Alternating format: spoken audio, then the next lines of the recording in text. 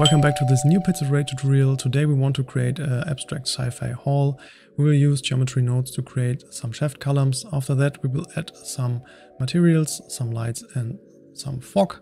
Finally we will add some compositing overall. Let's jump right in. Okay, here we are in a fresh Blender scene. Let's hide our cube here for now. And now we want to bring in here a new mesh, which is a plane. Let's press N to bring the transform menu, and we want to change the dimension to 250 by 50. Okay, let's rename this one here now to floor, and we want to duplicate this by pressing Shift and D. And let's rename this one to ceiling, and let's put this up in the Z value to 20. Okay, now let's hide these two, and we want to bring in back our cube. Let's select the cube. Let's press Tab to go into edit mode, and we want to select the upper points here now and change the Z value to 20.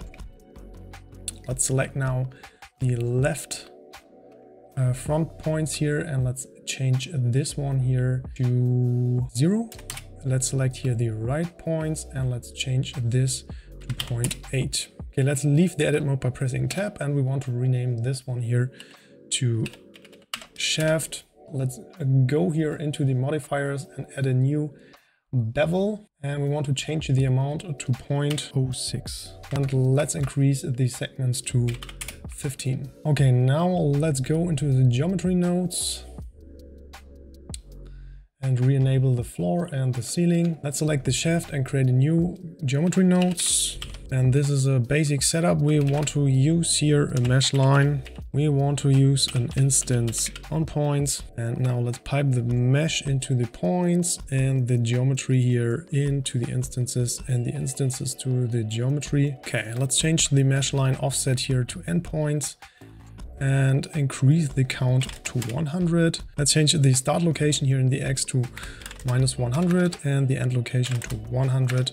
And the Z value to 0. And now we can change here the rotation to 119, but that is always up to you, how you like the rotation of your shafts. Now let's select the shafts here, and I want to push back this here in the Y a little bit to 20.35. Okay, now that is basically our scene here for today. Don't forget here to add a character. I want to use here our rust as always. Let's select this guy and press Alt and G to bring this to 0, 0, 0. And now we can go ahead and change the camera view here now. Select this one here and press 0 on the numpad to go into the camera mode. And let's change this to 7 by -4 1.6, and the rotation is 96 by 0 by 0. And now we have to make a second window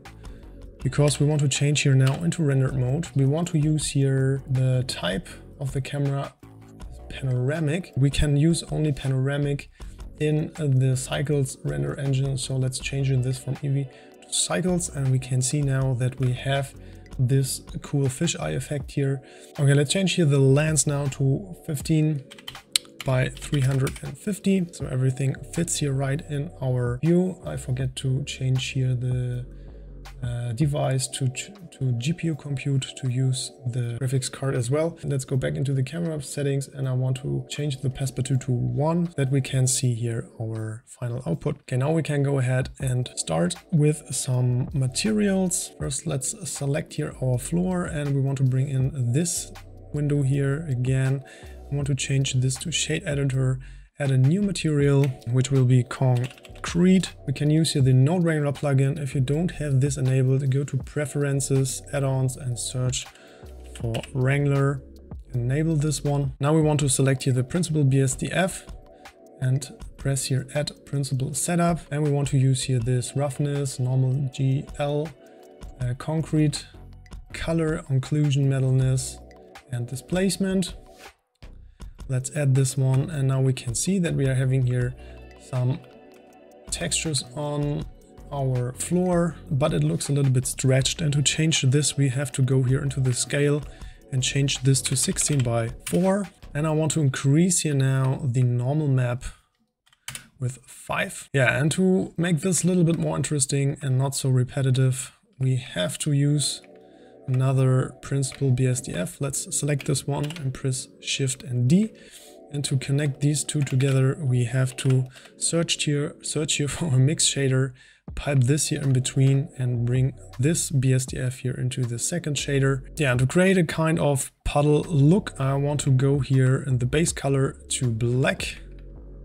Let's increase the metallic to 1 because we want to have some full reflections, and change the roughness now down. As you can see here now in the right window, everything is reflective. Return this to 1.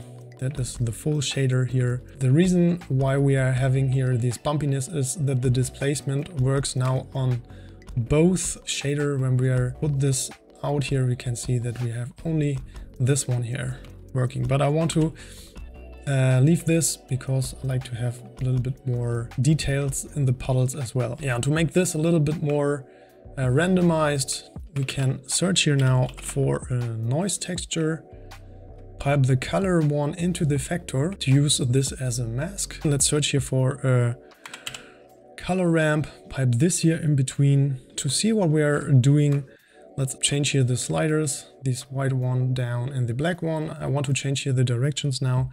And let's do this here a little closer, maybe to something like this. Now we can scale up our noise here to something like 23.3 and increase the detail to 15, and maybe the roughness a little bit up to 0.7. Okay, that looks better, but as you can see, it's stretched like the other one. So what we can do now is add a texture setup and change here, maybe select this and put this a little bit up.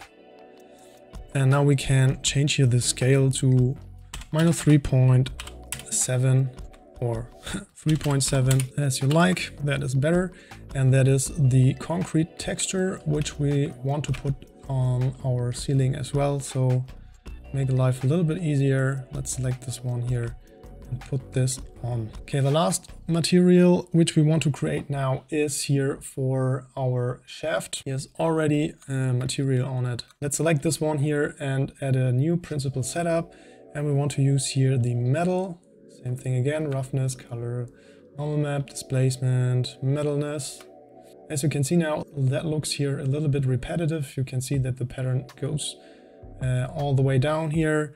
And to change this, we have to go here now and change this to generated, UV to generated, and change the whole stuff here to box.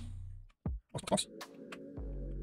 Okay, that looks repetitive as well, but that's only the preparing for the next step, which is when we're going into the geometry nodes, we have to search for material, set material, and select here now our material, which is metal. Let's rename this metal here. Okay, now we have to use here a realize instance. And now the whole geometry node is one mesh. That means that the material is going over the whole duplicated shafts now. Let's go back into shading and let's change here now the scale a little bit. So I want to go here with 1.1 by 0.9. And now we can see here that is here something different right now. Okay, let's go here into the roughness and I want to pipe here a ramp, color ramp in between. Let's bring up a little bit the black slider and the white slider a little bit down. Okay, that is everything with the materials. Now let's go here to the lighting and stuff like that. We have already here a light in our scene. Let's change here the color of this one. Maybe let's bring this a little bit down here. Let's change here now the color of our light to something bluish. And I want to change the point light here to area light. Let's bring this light here to a new position, which will be 0 by 23 by 10. Let's change the rotation to -90 by 0 by 0. Let's leave it on rectangle, but we have to increase the power to 100,000. Let's add 2 zeros here. And let's change the X size now to 50 by 70. That looks good here right now. And now we can go here into the world properties. Let's change here the color of the background to the light color as well. So let's use the same hex code. Now that fits a little bit better here in the scene. And the last thing for the scene here is now a new cube, which will be the fog cube. Now let's change this cube now to 142 by 45 by 60. Let's add a new material on this one. We don't need the principal BSDF. Let's press X and let's search here for a new volumetric scatter. Pipe this here into the volume. I want to turn down here now the density to 0.2. Okay, and we want to add here another noise texture. So let's bring this one in. Pipe the color into the color and let's pipe here a ramp, color ramp in between. And now we can turn down here the black slider. So we're having here a little bit more random fog going on. And maybe we can play here with the scale a little bit. Let's go here with a scale of 9.3. The rest is okay for me. And to have a little bit more contrast, let's bring back the fog a little bit in the Y. So let's push this on 30 meters here in the back. So we have a little bit more darker stuff here on the outside. Okay, that's basically everything for the scene. We can now add some effects. So let's go here into the render properties and change here now the color management and the look to very high contrast. Now we can change here the right window to the compositor and enable use nodes. Yeah, for the next one I want to use here an image, which is this one. Yeah, and now we can add here a mix node and pipe this here in between and the image into the other image. The reason is why we can't see here anything is we have to enable here the compositor to always. Now we can see our image, but that looks a little bit weird. So we can go into the mix node and change this here to overlay. So now we are bring back our rendering or our 3D scene. And let's turn down the factor to 0.47. Let's add here some more stuff to bring the overlay a little bit more into our rendering. So what we can do now is search here for transform. Maybe I put this one here a little bit down. So let's bring in here the transform and I want to change the scale to 0.3. I think that's a little bit better here. And now I want to search for a hue contrast value and change here the color a little bit to 0.55. So the blue of the image matches a little bit more to our scene here. And let's change down the saturation to 0.75. Everything else is okay. And we can add here another RGB curve and turn this one a little bit down here.